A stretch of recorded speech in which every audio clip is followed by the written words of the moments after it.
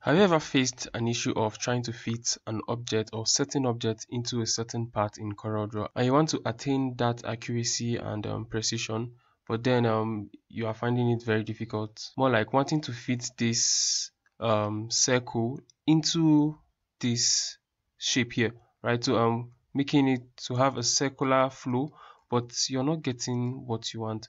Well, if that I have a solution for you. So it's basically very easy. So we'll be using this circle as a case study. So you select this object, hold on shift, then you select this object or the part you want it to be fitted into. And once that is done, you head on to the menu bar, then you go to object. Under object, you come to this area where you have fit object to part, right? So once you do that, you have an interface here, right? So this shouldn't scare you. So basically you're focusing on the most important thing. So the duplicates, how many of this black circle do you want to fit around this part? So I'll go with, let's say, 10. So depending on your preference, right? And this should be kept the way it is.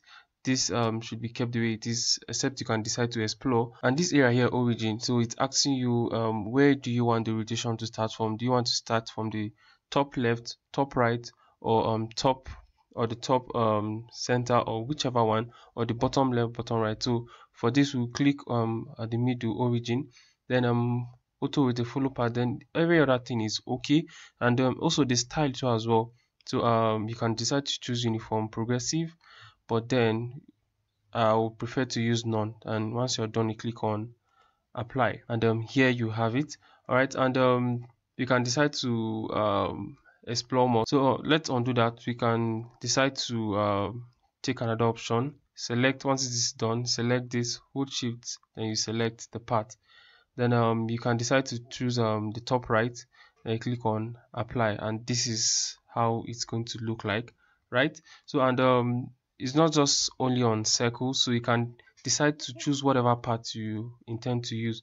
So this is the object you want to fit into this part. You select this, hold on shift, then you click on this, head on to the menu bar, then you select object. So once you select fit object to part, it's already ticked, so that is why we have it here, right? So in case you don't have it, this is how to bring this up. So right, all right, so the duplicate here, we can decide to have 7.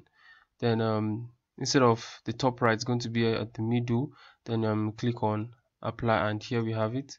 And then you can decide to put it into wherever area you want. So this might be important maybe when you're designing a logo or working on a certain project, so this might come in very handy. All right, so how about we go into something very more complex? So let's have this. So we want to make this object here to fit into this part to have a circular feel, right? So how do we go about it? Very much simple, same as the other processes that I showed you, right? So once this is selected, then you hold on shift and you select the part, right?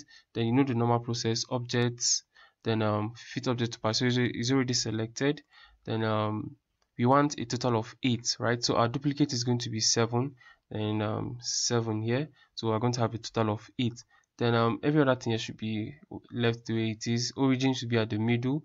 Then the style, I will go to none, then I click on apply, and then here I have it. So I can decide to add some colors to it, and so this might be applicable when you're working on logos or whatever you're working on in CorelDraw. This will come in very, very handy. So rather than the normal way of trying to fit objects into parts manually, so this method is very much simple and very fast, and very much time saving. So guys, that is it on this video on how to fit an object into a part in CorelDraw. It's very much simple and very, very easy to do. Alright guys, if you found this video helpful, do all to hit on that subscribe button, turn on the post notification bell to get notified when I upload new videos, and don't forget to like, share and drop a comment and let me know what you think about this video.